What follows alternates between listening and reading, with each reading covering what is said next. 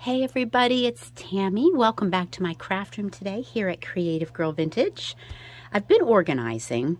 January tends to put me in an organizing mode, so I found a few things while shopping my craft room, and I thought I'd put together a little Valentine box for my granddaughter.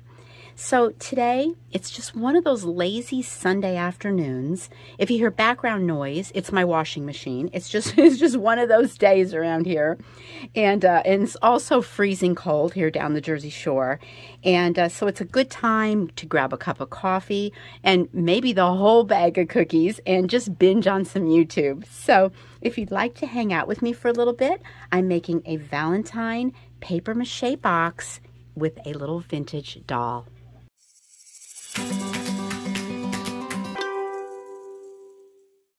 Okay, so I started out with a simple paper mache box. Like I said, this is one of those I'm shopping my craft room videos, so I can't even tell you where I got this. It was just $1. So it's just one of those things that I've had for a long time. I had a couple of them. So sometimes it's like, you know, you see something like this, it's good to grab it. You may not use it that day or even that year. You know, you may use it 3 years from now and be so grateful when you open the box and you find it. So I used just my red chalk paint, and I painted the entire box inside and out. And using my sanding block, and I've told you guys this before, this is my sanding block dedicated for red paint, because you do not want to sand red paint, then go sand white paint with this. Not good. You will not be happy with the result. So I'm just going to take the sanding block and sand up my heart a little bit. And you can see it's taking on a really nice little vintagey look. Really like that. Just do a little sanding all the way around.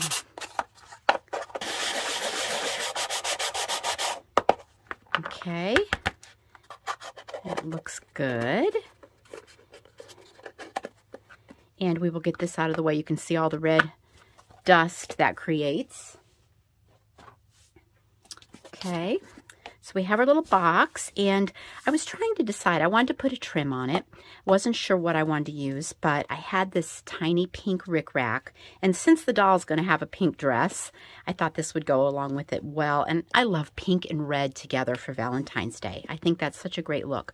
I'm just going to use my Fabrifix glue, and I've just put some in a smaller bottle, just easier to handle. And around the lid, let's get this started here. We're just going to go all the way around. I really like this, the Fabrifix for this, opposed to hot glue. Hot glue under rickrack, it tends to just get really globbed up, and it shows. It'll squeeze out between the rickrack, and it's not hidden. So this works really good. This dries really nice. Okay. Scissors, what did I do with you? Oh, here we go. Okay. All right. And then, of course, I wouldn't be me unless I was using my Distress ink on the top of this box. And, of course, it's the Ranger Distress ink and tea dye. A lot of you ask me about my applicator. This is the square applicator. I think I got it at Michael's. And it's a foam pad, and there's Velcro under here. So these peel off, and you can put a fresh one on if you need to. Now, the ones that I link to are the round ones, and they're the same story. They've got the Velcro and the foam pad. They didn't have, I couldn't find the square ones, so the round ones work just as good. Just going to go over the top of my box, my Distress ink, like so, and that gives it a really pretty vintagey look. Okay. All right, so to finish our box off, let me carefully take my lid off here since my glue is still a little bit dry. I mean, a little bit wet on that rickrack, sticking to my fingers. This is just a little scan of a kitty cat Valentine that I had on hand, and I thought it would be cute to put in the inside of the box. That way, when she opens it, she'll see the little kitty cat down there.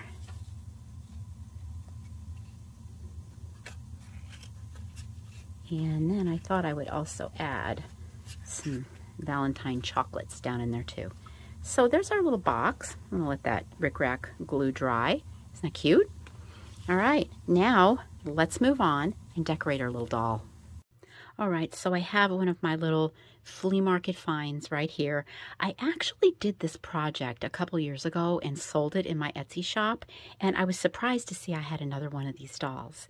And she was probably a quarter in the bottom of a junky box, getting ready to be crushed and ending up in the dumpster. So I am always so happy when I'm able to save these precious little dolls, and she's gonna look so cute. You know, every year when my granddaughter brings this box out to enjoy her. Now, this right here is actually a piece from an old dress that was my granddaughter's.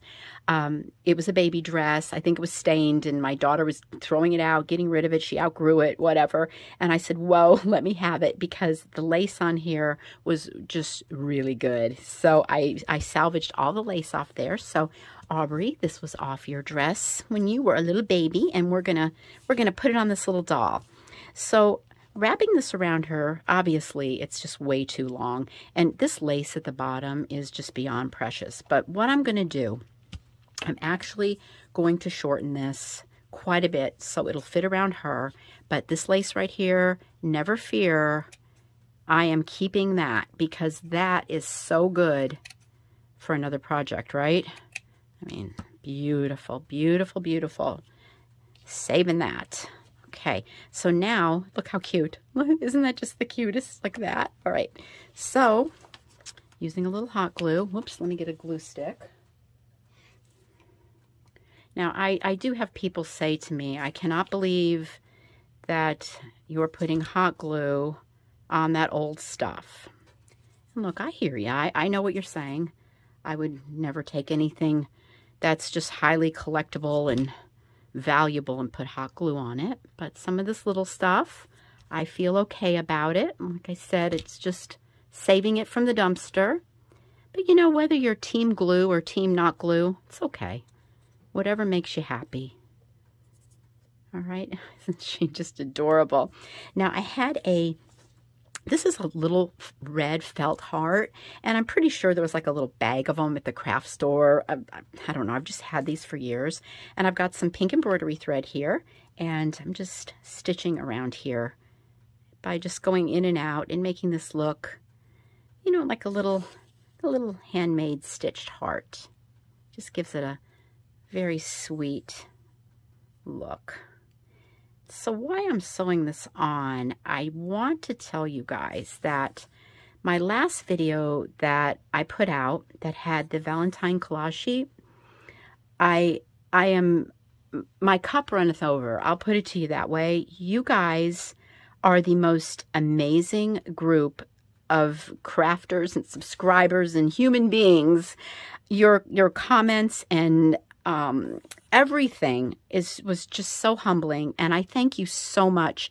I've just sort of got my head above water from filling orders and shipping and putting goodies in your boxes and all that stuff. So I hope you're enjoying everything that you got from me last week, and it was definitely sent to you with love. And like I said, I was just overcome.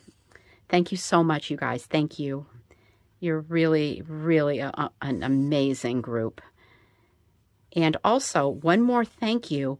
In the mail, this came to me. This little vintage deer Valentine card. It was just in an envelope. I don't know who sent it. If you sent it, please let me know in the comments, because that was just so kind of you. And I actually am in love and collect vintage deer, and it couldn't be more perfect. Thank you for that. Isn't that sweet? All right, so I just finished up just a couple little stitches here on this heart. Just trim off that excess. And how about the little heart right here? So it's just a little dot of glue I'll just put her little heart right here. And then I had,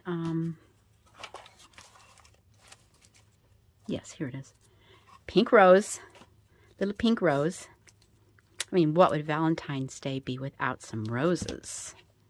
With that little pink rose right there. Isn't she a cutie? All right. Now, I'm just going to bring this lid over. I printed out, I love you this much. Doesn't it look like that's what she's saying? I love you this much. All right. And I'm going to cut these words out. I printed this on some paper that looks like it's been coffee dyed, but it's just kind of like fake coffee dye. But it went through my printer and worked really good for this. I love you this much. All right. So that's kind of where we're going with this. Get a little bit of fabric fix out here. And let's glue this on to the top of our box. I love you.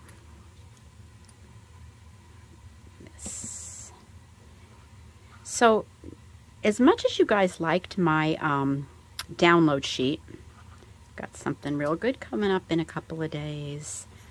It's another Valentine project, and this time I made a kit. So we'll see what you think about this, but I think you're going to like it. It is one of my beautiful scanned images, and we're also going to use vintage playing cards to make this little tag ornament. That is the kit that's coming up. So that's a little preview, sneak. Well, actually not a preview because I'm not going to show it to you. It's a surprise. Okay, I love you this much. And let's just put her right on top of this box. And I'm just going to do that with hot glue right there on her feet. And I'm going to press her down right there. Oh, she's so sweet.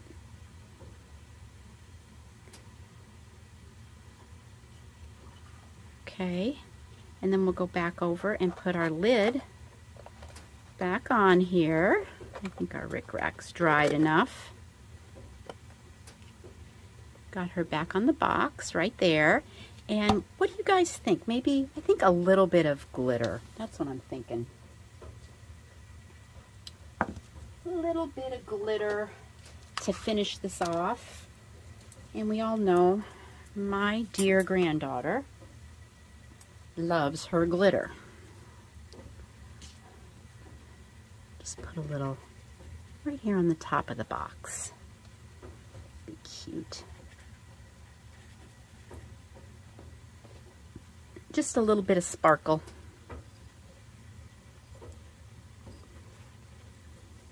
All right. All right, let me clean this up. I think this was a really cute, lazy Sunday afternoon project, don't you? And I think my granddaughter's going to love it too, especially if it's filled with candy. So thank you guys for hanging out with me today, and I hope you found a little bit of inspiration from this video. If you haven't subscribed, please do. We got good stuff coming. Thank you so much for watching. Have a beautiful day, and I will see you soon.